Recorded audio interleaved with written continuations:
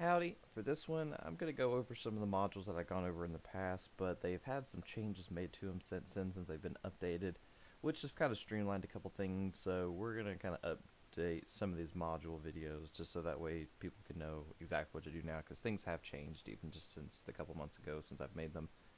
The first one we're going to go over today is MIDI quality of life. So this bugger right here.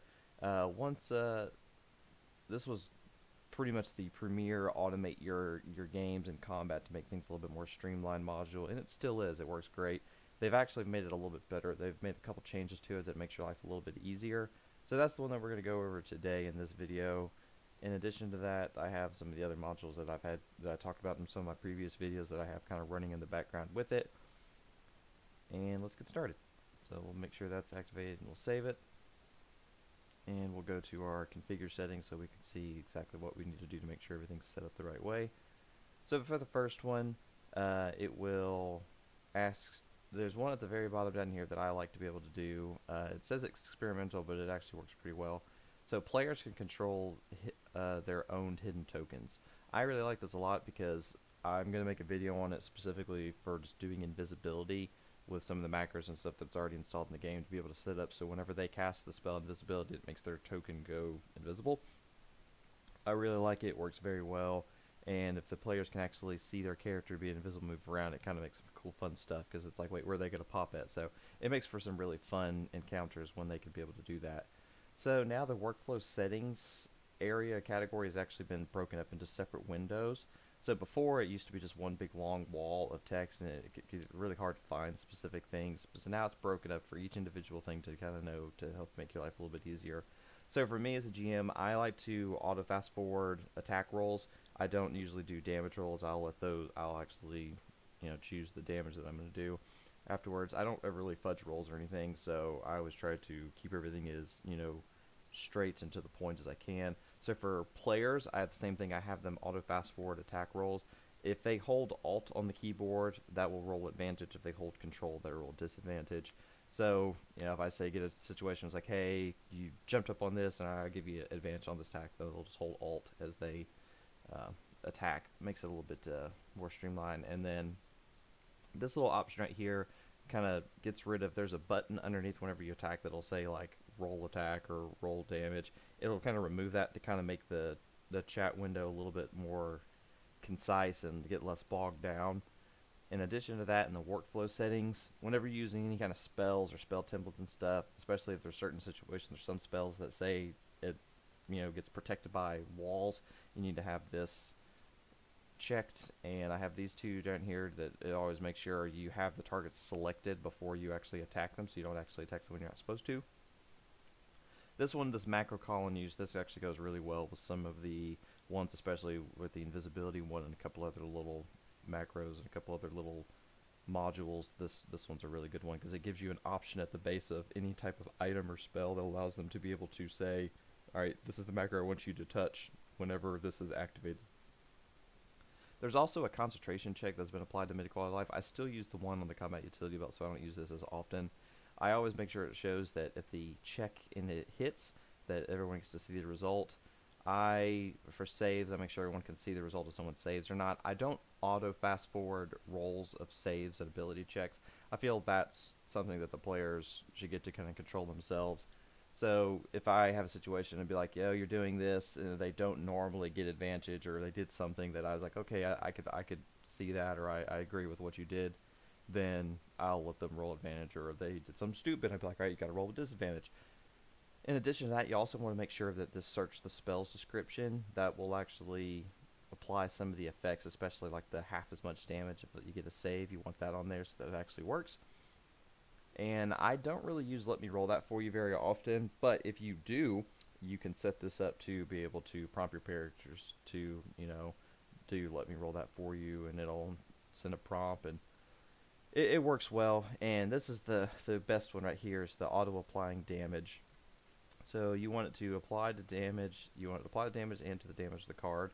Also, you want it to bypass any kind of immunities that if someone has, poison resistance and you hit them with a poison one, you want them to only do the half damage.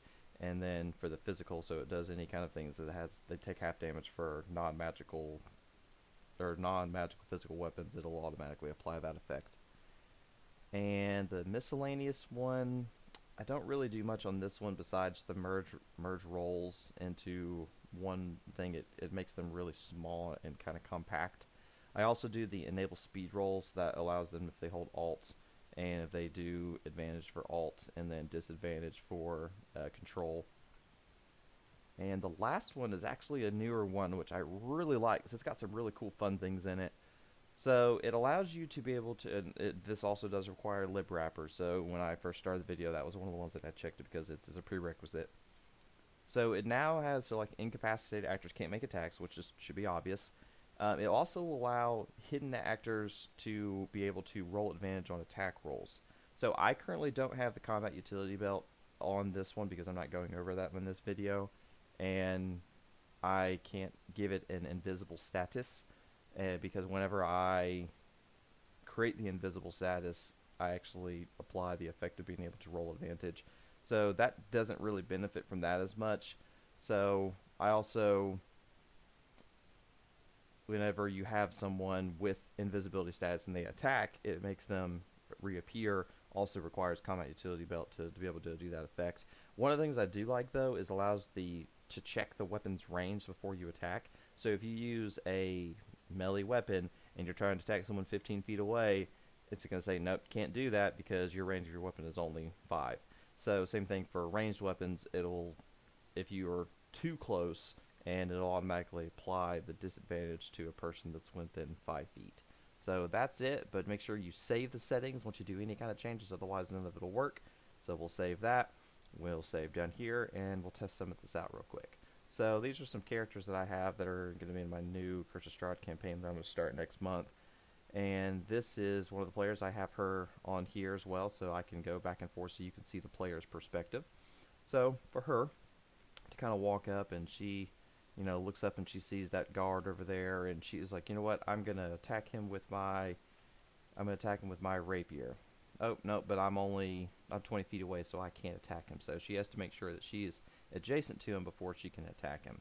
So when she attacks, it'll automatically roll the attack roll just by using the heads-up display, and it kind of streamlines everything. And then once she gets a hit, you know, then she would apply the normal damage, and it automatically apply the damage to him because I have it so they can at least see what their health is, so they can see the change, but they don't see the total.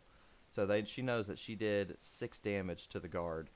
So for me on my end, I can see, you know, any kind of, because this is on my end that they can't see, so it sees exactly how the damage was applied, and if there's any kind of resistances or anything like that, it will show me that if they have a particular resistance. So for example, if I give this guy resistance to lightning damage and she hits him, switch back over to her view, and she hits this guy as soon as I make her target herself, and she hits him, she gets a hit, she did 11 damage, he's dead.